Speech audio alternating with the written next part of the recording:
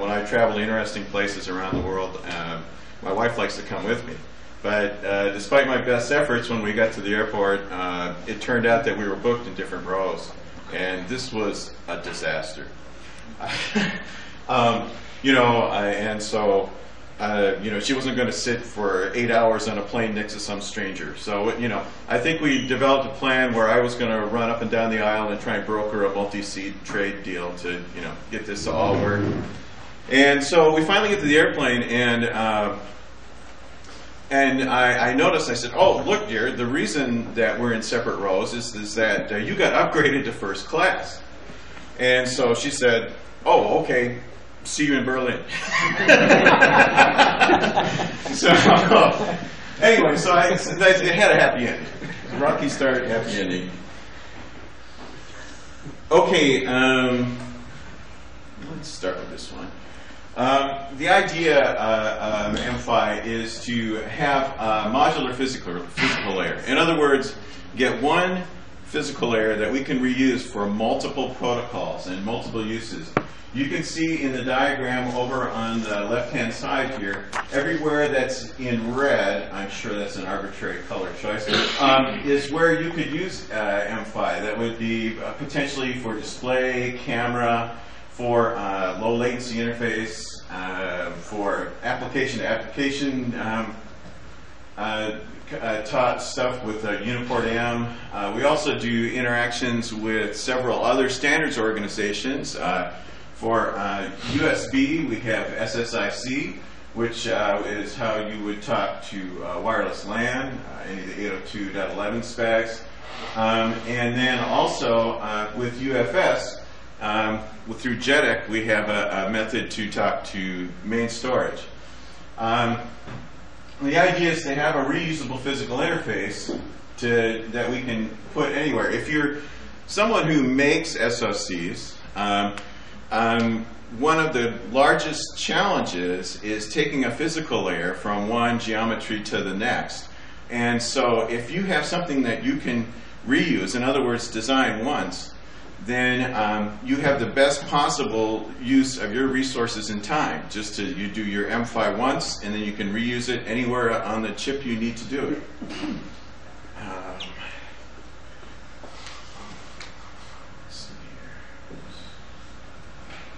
Okay, so let's talk a little bit about some of the terminology that we use for an M-PHY. The whole thing is called a link. It's made up of two sublinks. A sublink is a set of lanes that go in one fixed direction. As you can see, one of the features of M-PHY is that you can have multiple, you can have asymmetric links or lanes. You can have multiple lanes going in one direction, and there are different number of lanes than going in the other direction. Actually, when it comes down to what we specify in the M-PHY spec itself, it's only these little black boxes, the MRX and the MTX. The rest of it is pretty well left to, think of it as a building block or a Lego. You can plug them together any way that makes sense for your application and for your platform. The high-speed signaling is done with not NRZ or non-return to zero. This is your fairly standard high-speed serial interface. I didn't go into much detail about that, but I did find that I did think the low speed was kind of interesting. We use pulse width modulation, which is self-clocking. In other words, we take the unit interval and divide it roughly into thirds. And the majority state of that interval becomes the bit description. And Durable is online. Oh. So you can see, since the majority in this one is the 1, that comes out as a bit 1, and this is a 0 bit. And you can see along the bottom here kind of an illustration of how a bit stream would look. And the advantage of this course is that it's self-clocking. You have your clock and your data all in one line. Graham, it's nice to see, it's nice to see relatives in the audience. Always nice to have family here. Okay, so I thought I would spend a little bit of time talking about the state diagram. You can see that most of the, whether it's the PWM burst or the high-speed burst, it's really made of a couple pieces. There's an active and a sort of a rest mode. In the case of burst, it's called stall. In the case of PWM burst, it's called sleep. And so the idea is kind of a rush to halt. In other words, there's a sort of a flurry of activity while you're trying to transmit data from one place to the other. Then you immediately go to a low power mode when you're done with the burst. The idea is that we make the transition so fast that it's significant in terms of saving power, but not readily apparent to the application that you're adding latency to the to this. In addition to that, we have a configuration state. You can do through line config or basically through these dotted purple lines, which are reconfiguration triggers. Anytime you go to stall or sleep, you can update the operating state of the link. When you go to a standby state, whether you're in PWM or high speed, you would go to hibernate. And let me see, I think that's about all I wanted to say about this slide. You can see that the receiver state machine looks almost exactly like the transmit. All state transitions, everything is initiated by the transmit side, gated by the transmit side. All the conditions for transition to the next state are transmitted over during a burst, set up, and then as you transition out of that burst into stall, all of those actions get carried into the next state. And I'm probably going too fast. So let's talk about what a burst looks like, whether it's a PWM burst or a high-speed burst. You start from your stall or sleep and then go into a prepare. This prepare is necessary in order to, in sleep, in order to save power. You've done some things like turn off termination, and so you need some time to get those circuits to warm up and stabilize. In addition to that, in high speed, you may need a sync period. This is to synchronize the link because the clock is transmitted with the data.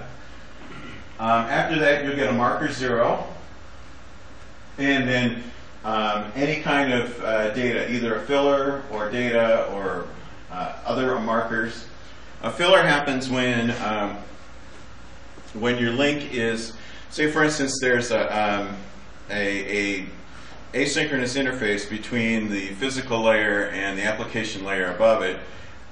If the data is not ready at that boundary, we'll put in a filler so that there's something to send over the line that's going to be 8-bit, 10-bit encoded, correctly encoded. And that's what the filler's for. We can put data. And then when we do a run length violation called tail of burst, is when we are finished with the burst, our signal that we're finished with the burst, and we'll return to either stall or sleep.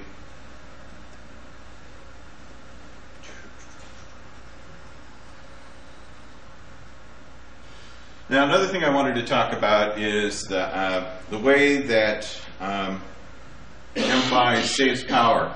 And this is not just through having a low power active interface. The other way that this saves power is that it goes very quickly in and out of the different power states.